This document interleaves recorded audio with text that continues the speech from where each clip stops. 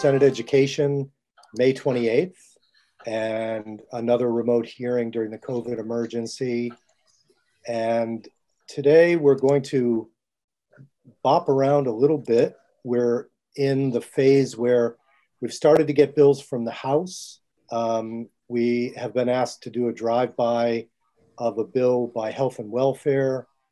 And so we've got three different things we're juggling today, but I'd like to start with the lead bill.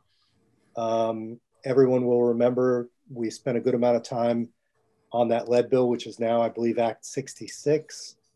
And the Department of Health has been doing, I think, a fantastic job fulfilling the mandate of that bill in terms of, I believe now all child care centers are tested, and we're at about 68% of schools. So they were directly on target to meet the mandate of having everybody tested by the end of this year. Then the COVID emergency hit. So House and Senate have agreed to extend the deadline for the bill. But first, I was hoping that Mr. Englander could give us a quick update. If those percentages are correct, that would be great if you could confirm that. And then how are we doing in terms of the number of sites in need of mitigation, costs of mitigation so far? Anything you can tell us along those lines? And then, Jeannie, do we have Mike O'Grady with us? He's not available until 3. Okay, so when he gets on at 3, we'll have him walk us through the bill. But please, Mr. Englander, tell us anything you'd like along those lines. Good afternoon. I'm delighted to be with you. Despite the form, it's better to be together. I'm grateful for the characterization of the department's work. We've been very happy and proud of the work that's happened thus far. I will say we were well ahead of schedule. That the deadline was supposed to be December 31st of this year. We actually had every school in Vermont scheduled to be tested at the end of but for 6 schools with whom we've had some challenges before the end of the school year, and then of course in mid-March this happened. So we have 47% of schools have been tested, and the results have been provided on the public website, which if people, I'm sure everybody has spent some time on the website, which was built by ANR, which is I find it to be extremely easy to use, both in getting specific information as well as this nice overall summary page that's available that's updated. Well, it was being updated every few days. It is now being updated less frequently. So we have 40% of all schools have been tested, and the reports have been provided publicly. And an additional 21% of schools have actually collected samples and are sitting and are preserved in the public health lab. So we have approximately 4,600 water samples that have been preserved. And because at that moment we turned the public health lab towards COVID testing. Although we do anticipate, I've had some discussions with our laboratorians, we do anticipate by mid or late summer being able to turn back to take some of the resources from the public health lab and start testing the samples that we've collected. We have 86% of child cares not located within schools have been tested. So we only have a few dozen left. That's 771 child cares. So we have approximately, so when I say I spoke to the folks who were doing this the other day, all of whom were deeply involved in the emergency response, I asked how many child care programs located within schools had yet to be tested. And they said that would take a tremendous amount of digging because as a testing entity, they're being treated as one. So if you have a school, an elementary school with a child care located within it, we aren't making the distinction as a matter of testing between the two entities. So it'll be disaggregated when the data is reported. The amount of remediation, only a few dozen entities have actually sought remediation monies on the order of just approximately $30,100 have been dispersed. which we think is a little bit low. We were anticipating more entities coming forward and asking for remediation. That might be a function of one of three things. Either they just hadn't taken the time yet, and then COVID hit. It could be that they decided to bear the cost themselves because they were relatively minor. But it also may be the case that there were many schools or child cares that have chosen simply to to turn the taps off and or make them inaccessible. I was going through, I believe, with Representative Webb a few weeks ago, just randomly picking on schools, and many of them, when they had a tap that tested above the action limit, they simply took that out of service as opposed to taking the expense and the time to replace it. Mm-hmm. Okay, so it's fair to say that the money we appropriated was sufficient. Yes. And it looks as though it's on target to be underspent by a good amount. If things can go the way they're going today, yes. Okay, all to the good. Before we move to the House's bill, any questions for Mr. Englander on the existing program, the lead program? Okay. If I may, Mr. Chair, actually, yes. The rule on that's required by Act 66 of 2019 needs to be in place by November of this year, but we plan on filing it, I hope, this week. Okay. Completed, we've had a public hearing. So we hope this, when I say filed, I mean filed with LCAR. And yep. So or we'd be in front of LCAR hopefully within the coming weeks. LCAR did put a stop, they didn't put a stop. They focused their energies on rulemaking related to COVID, and they've now widened that opportunity for other agencies. Okay, that sounds good. All right, are you familiar, I assume you are, with the House's language? Yes. Okay. Committee, does everybody have the ability to pull that up at this point? It's on our website. It is not a long bill. It's not a complex bill. It's the findings. I had been told findings were added, but it's really just a chronology of what's happened. So there aren't really statements of fact as such, just bare bones. I'm sorry, group. What's the number? It's 957. Oh, okay. So as you'll see, it's just a series of statements about this happened, then this happened, then this happened. And then it's followed by the change in the due date for the completion of the work. Anything you'd like to testify on as regards the bill itself? David? No, I think that, I guess I would say what I said in the House, which is that there is significant uncertainty. I can tell you this, that the moment that we are able to get back to this work, we want to get back to this work. Yep.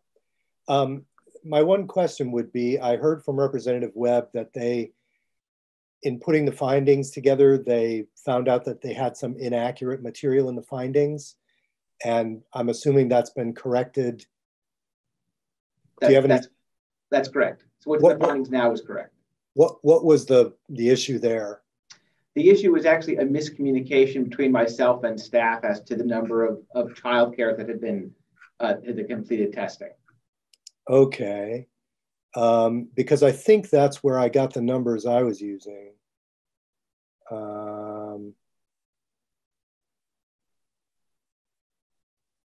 Let's see.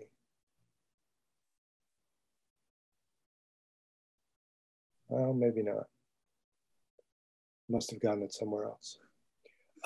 Okay, any questions for Mr. Englander on this bill? Okay, does anybody see, we'll have a walkthrough from Eric, but it's pretty straightforward. Does anybody see any issues that aren't necessarily clear in what's there? Okay. All right, well, thank you very much, Mr. Englander. I guess Eric will be with us in about 15 minutes. So feel free to stay with us. Okay. If you like, we'll pick it up then. If you want to, I don't know if it's even possible to pop back in. But we'll move to another bill now, as long as we're... I will take myself off of audio and video, but I will keep an ear out. Okay, sounds right. good. Thank you. Okay, so this looks like a no-brainer to me. I think the language looks fine. I do believe we need permission to vote it out. So what we can do is, if we're satisfied today, I'll tell Senator Ash that we need a meeting of the Rules Committee and indicate that we're behind the bill and we want to vote it out and get it over to the governor. So with that said, why don't we, since we have another witness on the school construction bill, I'd prefer not to make Mr. Gahn wait through another bill if he doesn't have to. So Michael Gahn, why don't we move to the school construction bill, H.209? And I know you were one of the witnesses that the House heard testimony from. If you could just introduce yourself and give your professional affiliation, we'd love to hear what you say about that particular bill. Sure. Well, thank you for having me here. Like you say, I thought it'd be useful for you all to hear what kind of an updated presentation I gave in the House side when this was being considered. Michael Gahn, I'm the executive director of the Vermont Bond Bank. And as you may or may not know, we facilitate financing for the majority of Vermont's communities, both through our pooled loan program and through our work in coordination with the Department of Environmental Conservation on the Clean Water and Drinking Water State Revolving Funds. So I did have some materials. I don't know. We have them up. Okay, you have them up. So is it easier if I just reference the slide that I'm discussing? I think it's easier that way, yeah. Okay. I'll move forward that way then. So I guess as a precursor to starting this, we're following as closely as we can the changes at the ground level as people consider capital project, people being school districts consider capital projects. There was obviously a flurry of activity on this topic into late February, and then, as we all know, the world went on hold. So after I saw that you all were sort of thinking through this issue, I worked to try and update my numbers as best I could. A lot of it are estimates and some kind of analyzing some work that the Vermont Superintendents Association has done. So the projections, are projections, they're best estimates. So I just say that as kind of a asterisk to what I'll discuss. But the reason I thought it'd be helpful to speak with you all today is just to provide some context as to the school construction issue, because I think it really helps as you sort of consider this new first step towards getting a handle on what our capital needs are. So on slide 2 here, the starting point for us, the bond bank, and in a lot of ways, kind of the start of the issue that we face today corresponds with the bond bank. We were created in 1969, 1970. This followed a period of school construction spending around the state that we understand to be was primarily financed with short-term borrowing. At that point, folks were looking for a way to provide a long-term financing solution for those capital projects. And then following our creation in 1971, we did our first bond issue and then used those proceeds to make loans to local school districts. And the first bond issue was entirely comprised of school districts. And I think the second and most of the third bond issue were comprised of school districts. So, that was about 50 years ago. And so in a lot of cases, the buildings have been discussed as being, needing upgrades or have functional issues as a result of their age. And, a lot of the buildings correspond with this time period in the bond bank's history. Fast forward to today, our portfolio consists of about 500 and it fluctuates depending on the time of year, but just say 550 million. 36% of that is currently comprised of school districts. About 211 million in outstanding loans to school districts. So the next slide is going to walk through a progression here. So they all build on each other. But slide 3 is historic activity related to the bond bank only in terms of bond issuance or loans made to local school districts, and that's shown in gray on slide 3. The blue is school construction aid that was provided to us by the JLFO. And then the orange are authorized bond projects that have not been issued. And we believe that to be comprehensive, but I haven't done a survey of everyone, and this is based upon news reporting. So I believe it to capture everyone we know about. We're in close contact with everybody, but I just say that as a caveat. So an important distinction between this slide and the subsequent slides is that this is in nominal dollars, so dollars that have not been adjusted for inflation. And I think this is sort of the picture of the school the school facilities need that we sort of perceive, and that the amount today is so much more is so much more than what we've seen over, say, the last 10 to 20 years, and that's certainly true. But I think what I wanted to do is just sort of put it in perspective by showing what this looks like on an inflation adjusted basis, which is what's shown on slide 4. And then it starts to tell a little bit of a different story, in that the numbers today, although are very large, are a little bit more consistent with the historical experience. And in particular, going back to the start of the bond bank in early 1970s, find, I guess, historical reference in that time period. And now 50 years later, these facilities are sort of nearing the end of their useful lives. And that's why,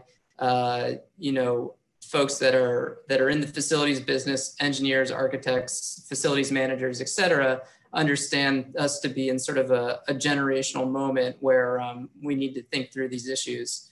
And so obviously, why the bond bank is interested, we've got to manage our portfolio in terms of overall sort of allocation to our different borrower types, be they local governments, school districts, or special districts of one type or another, and then our overall exposure to any one particular issue or borrower that we don't want to overwhelm the portfolio. And so that's why we have a real vested interest in understanding the conversations around what is the size of the need for construction funding, and like the treasurer mentioned on Tuesday, really kind of disaggregate or separating this concept of funding versus financing. We're a financing agency, we're not a funding agency, and so that has consequences as well. So just building on this progression on slide 5 is what you've seen already with the addition of planned or proposed projects that we know about. So, the number may be bigger, it may be a little bit smaller, but at least back in the start of this year, this is sort of the universe that we got our hands around between our work, fielding inquiries about cost of financing, and the survey work of the Vermont Superintendents Association. So important caveat here, the dark green on the far right side of the graph includes 2 projects that were voted down in early March. But they will probably morph and change in some sort of way, but they're probably not going away, although the number may be smaller. So I think the barbells in this graph really show this sort of concept that we're at a generational moment as the life of those older facilities from the early 70s reaches an endpoint. I wasn't around at the time.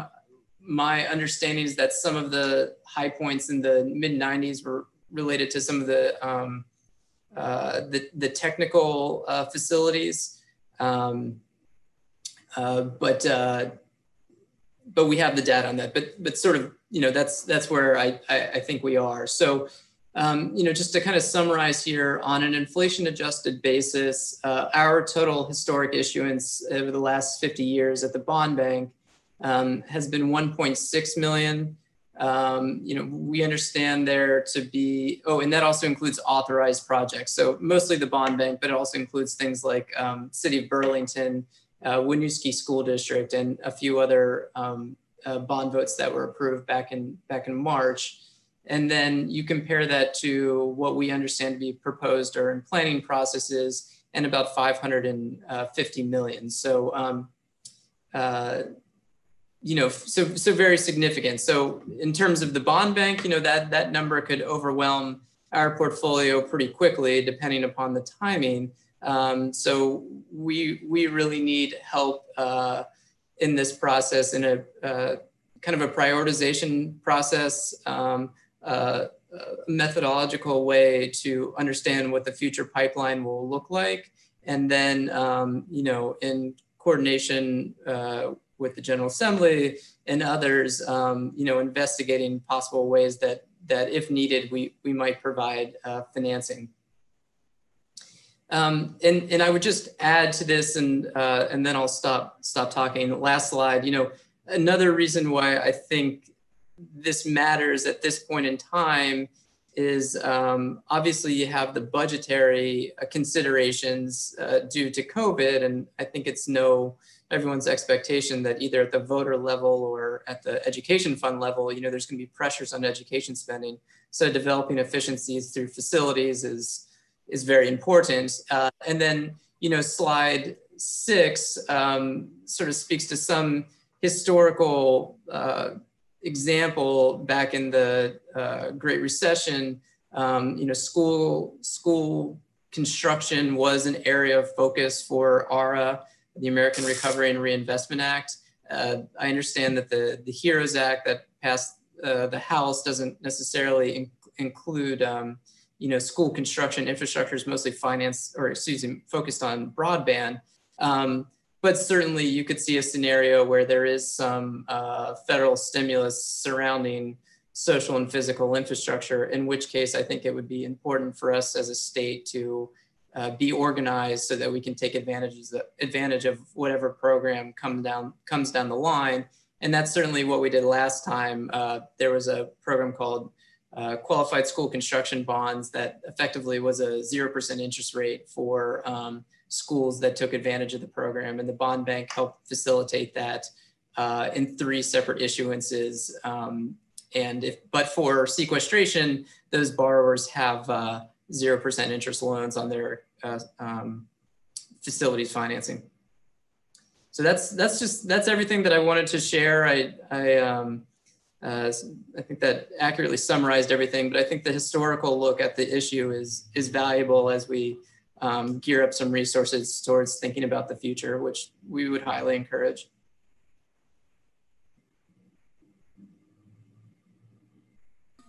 You're muted, Senator.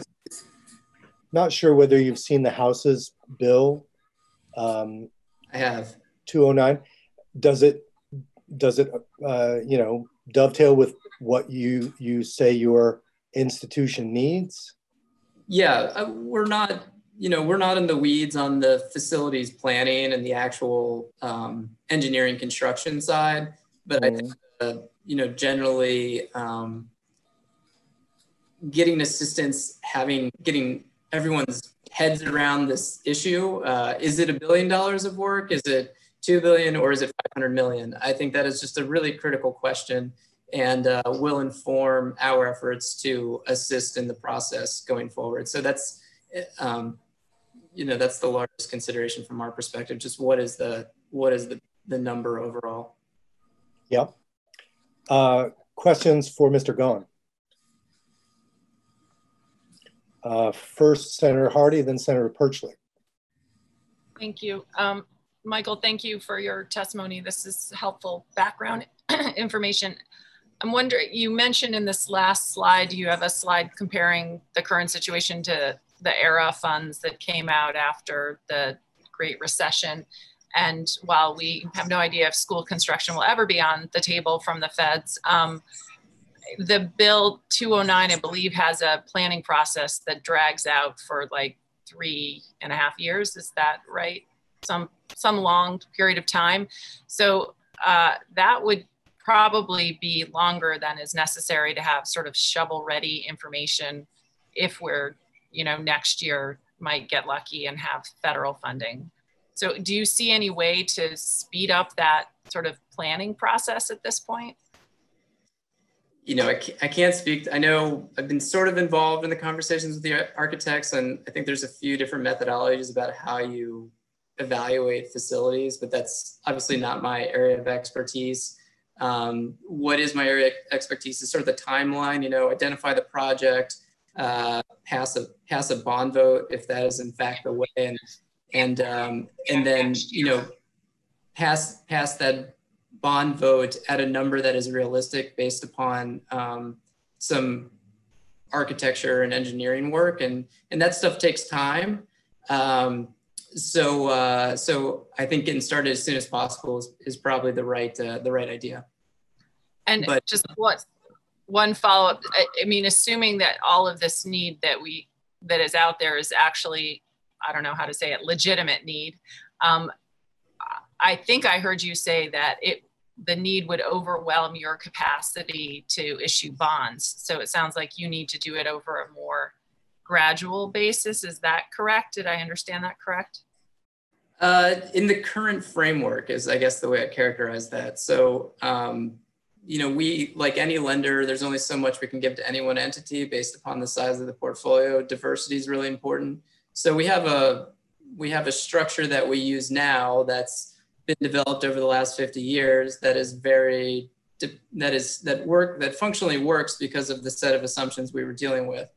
If there's X amount of dollars that need to be financed now, that sort of makes that framework somewhat not obsolete, but just not useful for this particular issue. So I think this funding versus financing question is essential because I think this is really a funding problem in a lot of ways. And once we understand that, we can say, yes, we can be helpful working with the treasurer, obviously, or under the existing framework, or we need to develop, a new mousetrap to sort of solve the financing problem.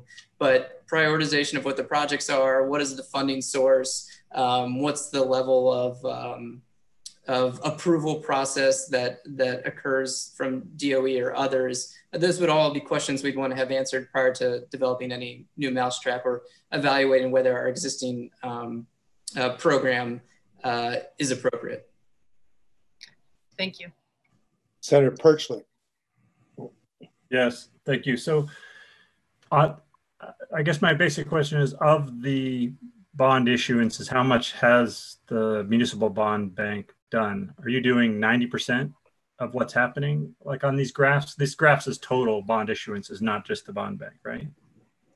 This is on so the gray bars on the graphs, those are the bond bank. I think it's impossible for us to know what our overall sort of amount of projects financed is, short of looking through, asking every single school district what they finance and who they did it with. But we assume it to be very high. I'd say upwards of 90% in aggregate. So I think you're getting a very fair look at the activity historically. Okay, thanks. Okay. So one question I have is, I hear you expressing support for the House's language. Is there anything that we might or should add to what the House has in terms of your needs, the ultimate needs around the bond issues? Not from my perspective at this time. I really, more than anything else, just wanted to encourage the, the passage of something that gets at the need and the planning. That would really be the takeaway message from our perspective. Okay, great. Well, I appreciate that very much. The historical information is always really useful. I look at it and it says to me that, as you put it, we're in a pivot period again where we have to replace our buildings, and it's going to happen without state guidance of any sort if we don't do something. So I appreciate that. So if there's no further questions from the committee, feel free to stay with us if you like, Mr. Gahn. Otherwise, feel free to drop out, but we'll shift back now to our lead delay bill because I believe we have Mike O'Grady. Mike, are you with us and non-video participant? Yeah, there we go. I'm here. I'm on video. Okay. Welcome. So this is going to be the easiest work you'll do all day, I think. But I want to be able to say that we were walked through the House's lead delay bill. So okay. If you want to just take us through that, and anything that's not visible to the naked eye that we might miss, or any issues that came up around the drafting of scheduling or anything like that. Sure. Do you want me to share my screen or? No, we've all got it up, I think. Oh, okay. All right. So generally, as you know, last year, Act 66 required schools and child care facilities to sample drinking water outlets to determine the lead levels in the drinking water. The testing is required to be completed by December 31st of 2020.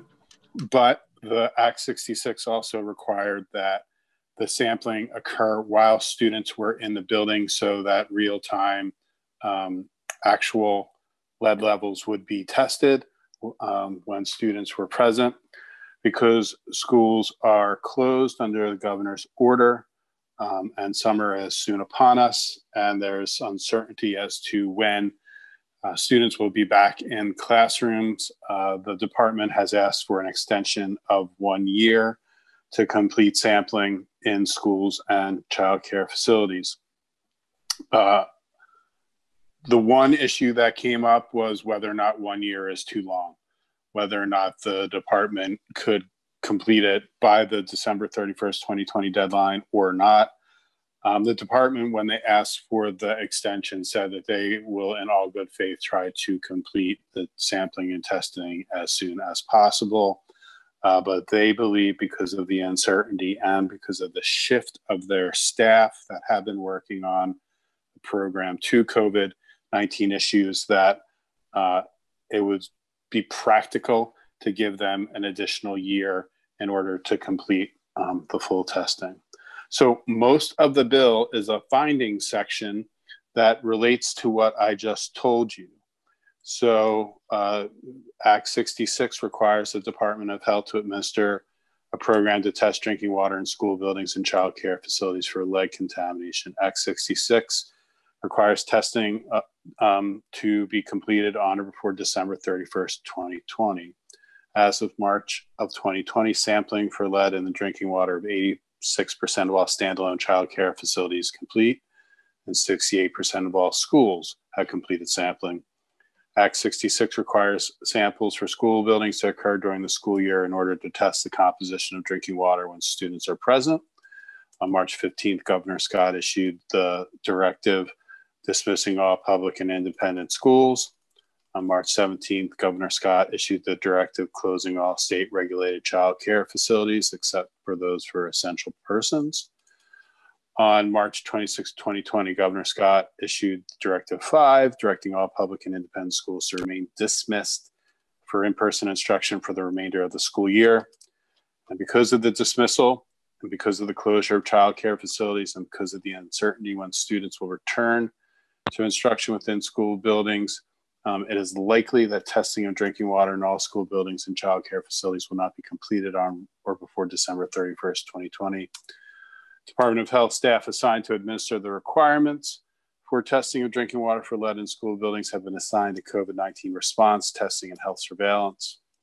And then last, in order to allow schools sufficient time to test drinking water for lead when students are present, to allow child facilities to complete testing of drinking water for lead, and to allow Department of Health staff to return to administration of school drinking water testing program, the General Assembly should delay until December 31st, 2021, the deadline for testing in school buildings and child care facilities. And then you'll see section 2, the deadline was extended from December 31st, 2020 to December 31st, 2021. The act would take effect on passage. So that is a ready-made floor report for whoever reports this. I have no questions. It looks very straightforward to me. Any questions for Mike by anyone on the committee? Okay, Mike, I said that would be your easiest job all day. I think that's all we need. Okay. And Mr. Englander, anything you want to add? I'm here for questions if you'd like. I don't think we have any. So committee, is it, am I reading you correctly that this would be a unanimous vote? Yes, okay. So I will contact the Rules Committee, tell them that we'd like to vote it out on Tuesday, and that'll put it on the calendar for Wednesday maybe, or Wednesday or Thursday, so we can pass it back to the House next week, which is great. So thank you, Mike. Thank you, David Englander. Welcome. What's that? Would it go back to them, or we're just going to? Oh, I'm sorry. Yeah, we haven't made any changes, so we can go right on to the governor. Okay, so let's then flip to our third bill of the day. And Debbie, I'm not sure, do we have a copy of that bill somewhere? I think we just need to search for it on the web system. It's okay. 663. 663. Right. I'm just H or S? H 6. Okay.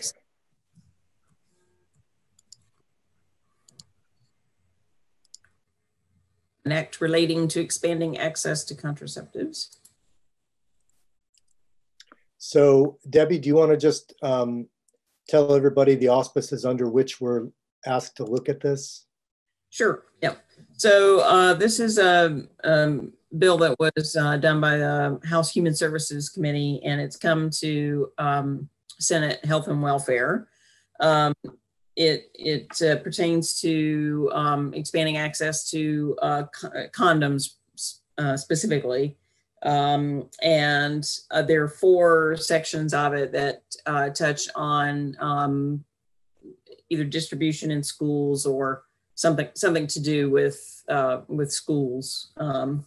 So Senator Lyons asked me to kind of bring this to the Education Committee's attention. And then, of course, if you want more information, Katie McLinn is the Ledge Council attorney who drafted it. I can just highlight the sections that pertain there. As I said, there are 4. So the first one is section 3 of the bill, which is on page 6. Oh, I'm looking at the unofficial House version. Oh, I was looking as passed by House. Shouldn't we look at the one that the House passed? Yeah, I thought that's the one I had. Yeah, it's passed by the House. I have unofficial. Yeah, the unofficial one just doesn't have the red strikeouts. It's easier to read the unofficial one. Okay. Yes.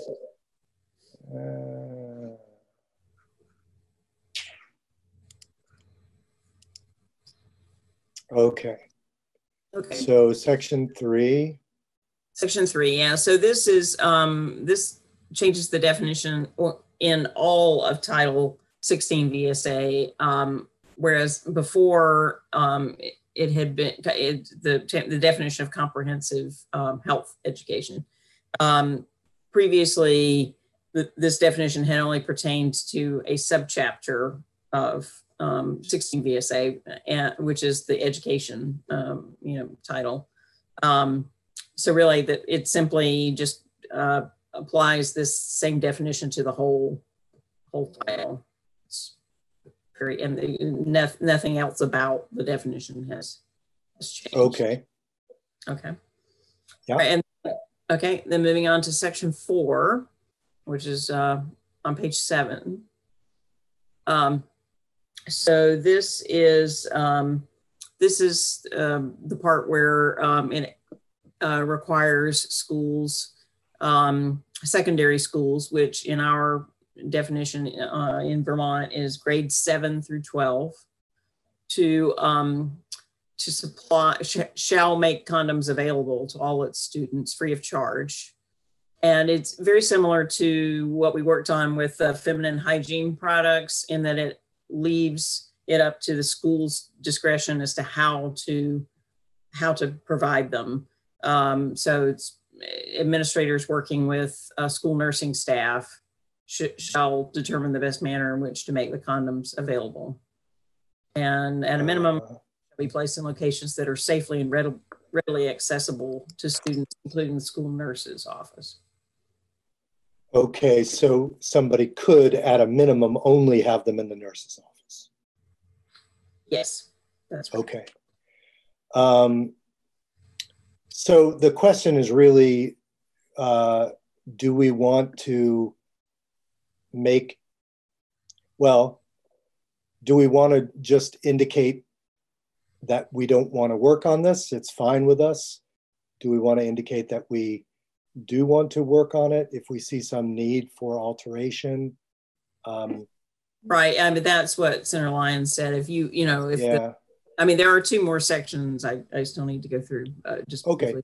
But this is the meat of it. But that's the question. Do we want to actually look at it formally, and or do we want to just say, let you go ahead and do what you want in health and welfare? I think. Well, let's look at the other 2 sections and then we'll. Yeah. Okay. Yep. So the next one is section 6, which starts on page 8. And so what this is about, the mandated reporters who report about child abuse and neglect. And so what this does is create an exemption from, there's no requirement if a student takes a condom. There's no assumption that that pertains to the mandated requirements. Okay. Yeah, so all these people can just let them do it, and there's no. In other words, knowledge that they're potentially sexually active is not okay. Exactly. Yeah. And then section 10 is the last one, and that is on page 12. And this asks for a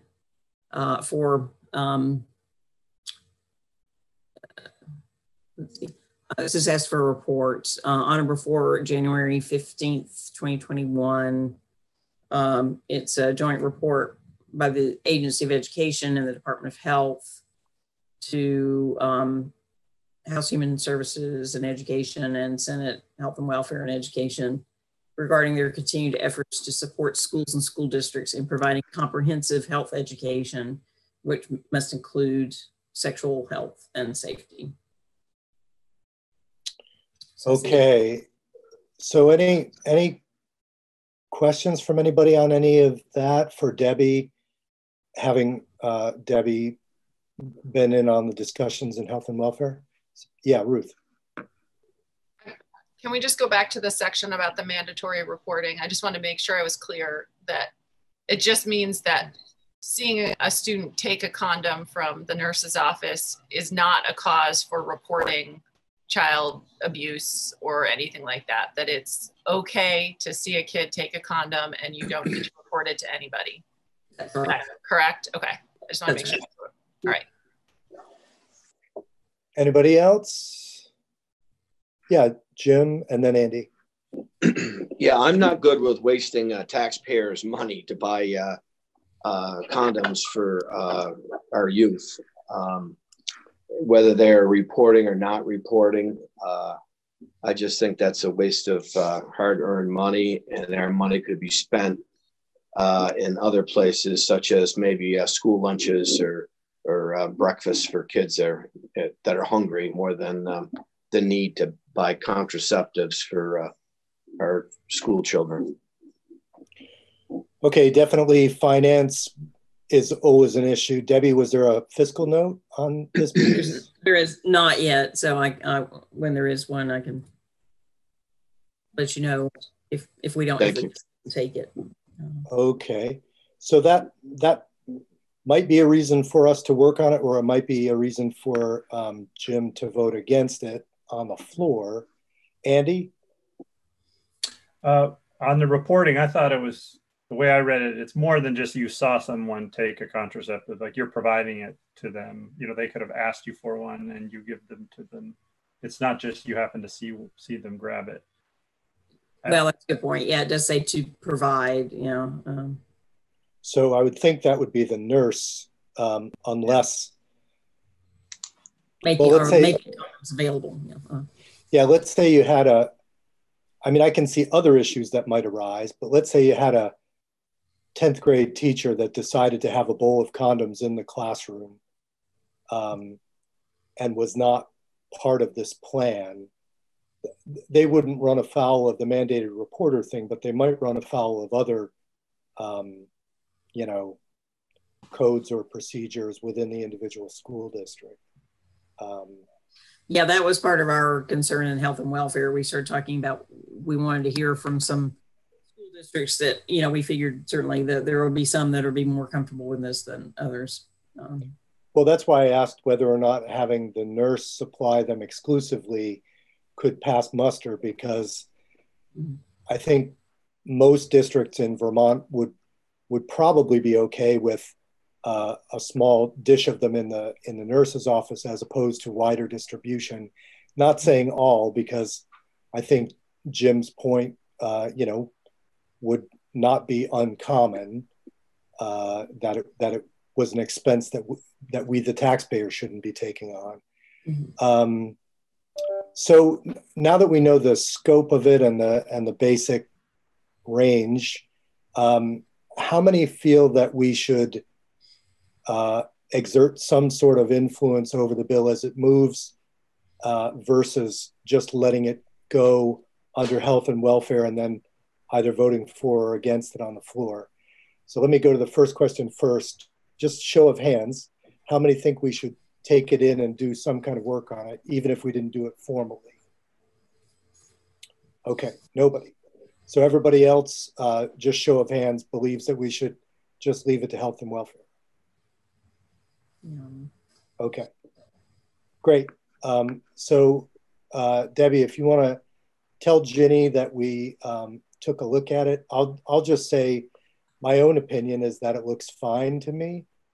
The only question I have, and I hope you'll take this back to Ginny just as a thought experiment, and I'll put it out to the committee for the same thought experiment.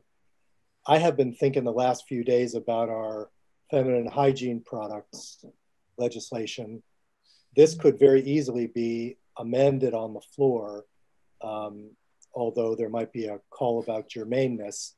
But since this deals with distribution of products in schools, it seems as though we might be able to survive a challenge on germaneness too.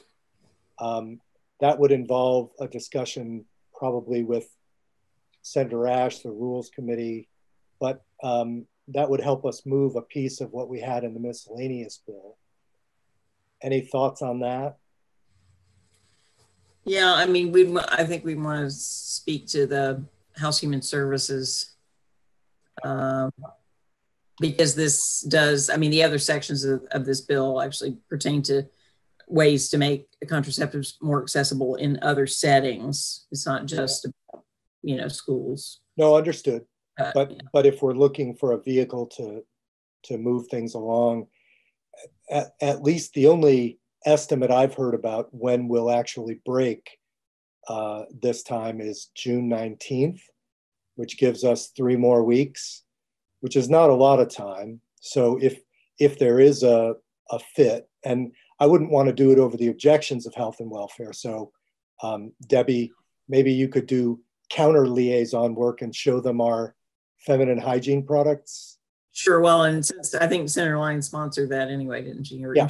Anyway. So just sound her out on that. Ruth, you had a question. I just wanted, isn't it something that health and welfare could just put in the bill if they liked it, and it wouldn't even have to be a floor amendment? Yes, which I think would be great. I just didn't want to presume that they would. Got it. So would anybody have big objections if we brought out the feminine hygiene project products language? Okay. In our miscellaneous bill, right? I mean, that's where we put it. Yep. Right. Yeah. Okay. Which is in a holding pattern itself. I'd like maybe next week to pull that language out again, given where we are now, and just take another quick look at it. Is there anything else we want to go forward with? Do you remember what the bill number is? Sorry. I do not. No, Debbie. Okay. Ruth? Yeah, I just want to note, I think in that bill also, there is actually a section that's pertaining to the comprehensive health education language. Yeah. It doesn't change that language, but it also makes the little tweaks. So if we were to pull that bill out, Debbie, you might want to look at that section too and see if it's relevant or contradicts or whatever. Yeah. Yep. Okay, so we don't have Becky Wasserman, and the school construction bill is still in Ways and Means. I did speak with Representative Webb about it.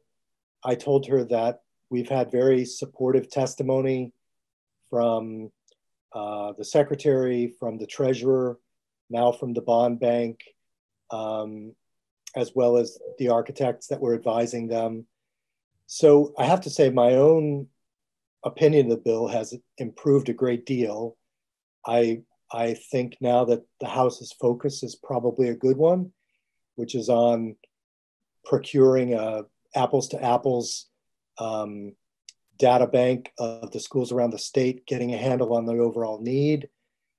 None of those experts seem to balk at the price tag as we had, but I still think our number one concern was timing, that it was gonna hold things out for a 3 to 5 year interval. So what I'd like to do is on Tuesday, take that up again, have Becky Wasserman in with us and see if there isn't a way that we could get something moving. The agency does have a program now. They just, you can now submit requests to the agency for assistance. It's just that they don't tend to greenlight any of them. So maybe there's a way to use their existing bank of requests to see if we can't get something moving, maybe the most high priority of the projects they already have.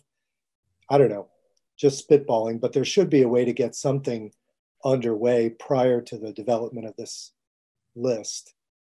But I think that's all we'll need to do today. So unless anybody has further business, Ruth, then Debbie, and then Andy. Thanks.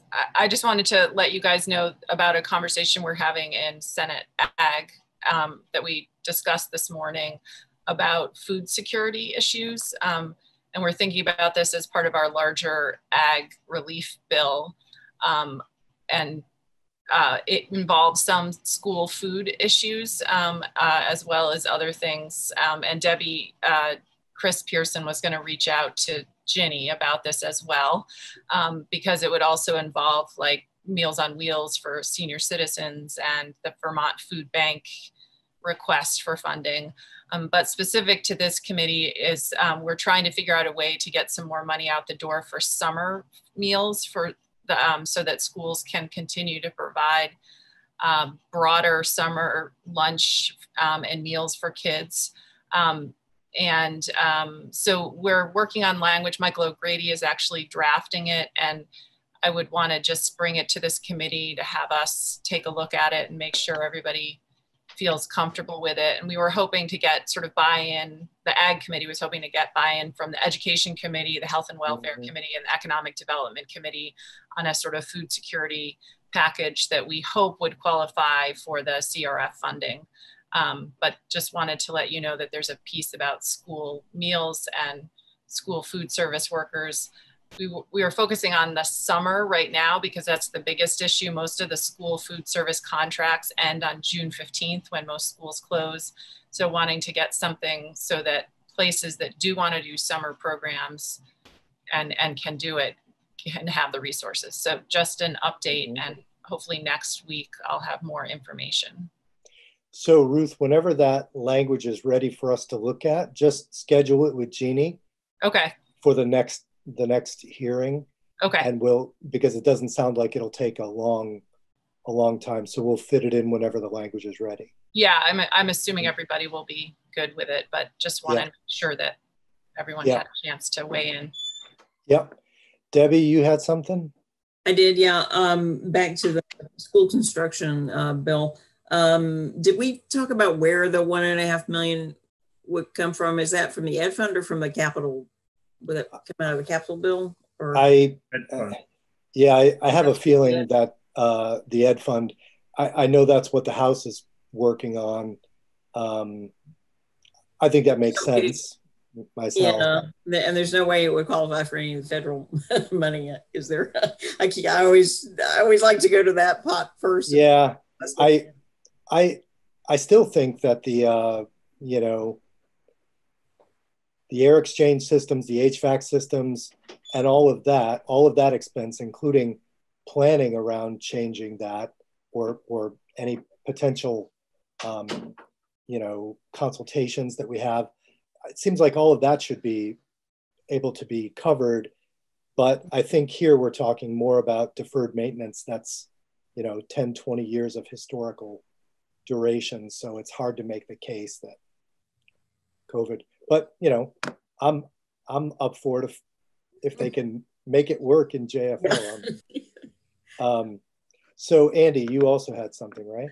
Yeah, on that bill, I was going to try to work on some language on the ventilation stuff. I've had further conversations with some folks, Norm and others, about things that we thought could be CARES eligible, that could happen quickly. They would be small things, not getting to the deferred maintenance and replacing whole systems that would take too much time. But there could be a small grant program that just like reimburses costs for updating their filters, and very simple things like that could be $5,000 to $20,000 grants, something like that. So I was hoping to do that and wondering if the committee thought that was worth the effort. It seemed like that bill would be the vehicle for it, unless there's also some CARES vehicle that operations would do. I think it would be great, and I think it's a very Andy assignment, because your expertise, it seems to me, lies around that sort of thing. I guess there's a part of me that feels like it shouldn't be that hard for AOE to put out an urgent email to all school districts and say, if you believe that you have an HVAC system that needs complete replacement, that has already been proven to be in need of replacement, why we can't get those names to AOE and then have Norm or somebody else go out, do an inspection, and then have AOE green light that work and tell them it has to be done by December 31st. I know that ordinarily there would be all kinds of barriers and deadlines and delays, but in this case, air circulation systems don't even seem to me to be ambiguous. That should be completely covered. And so missing the chance to do full replacements just seems to me like it's one thing if there's nobody that can demonstrate within the amount of time that they need it, but it seems like, you know, I would bet my money on Norm to be able to go into the school. In fact, if you gave him a list of 10, he could probably do it in a week and come back and say, 8 of these need full replacement. And then, you know, as we've done with PPEs and ventilators and other things, like, make it happen.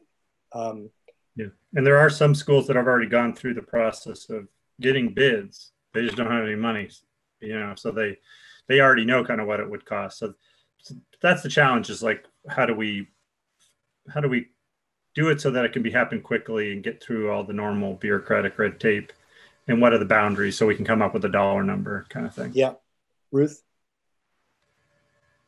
Yeah, I mean, in large part, I agree. I think that some things we do need to consider, though, are one, I think Norm said in his testimony that a lot of times these systems are tied into other systems in the school, and that when you're ripping out the ventilation system, you might also be dealing with a lighting system, or you might find asbestos, or you might have, I don't know, drywall issues. They're all just like other issues that, you know, once you start a construction project, it balloons. So yeah. I think we just need to keep that in mind. And then the second issue is that because we have so many school buildings that are in really, really bad shape, if we go in and put in a shiny new ventilation system, but it needs a roof and there's you know, mold in the basement or whatever, whether or not we are putting a Band-Aid on something that either should have a full fix or should maybe not be a school building anymore. You know, so wanting to just be careful that we're investing the money in buildings that we want around for the long term versus those that should be taken out of commission. No, good points. I guess what I would say is if we don't do it by December 31st, we won't be wasting, well, then we will be wasting the federal government's money, and we will be on the hook ourselves on down the road. But Andy, maybe as you are working on that language, you could think, you know, can we determine quickly whether there are schools where it would be both necessary and possible to replace the systems altogether? The really expensive jobs that we, you know, even if we could get 1 or 2 of them done, that might be millions of dollars that would otherwise, you know, potentially get shipped back to Washington if we can't find a COVID-related use for it. But I would be delighted to have you work on that, Andy.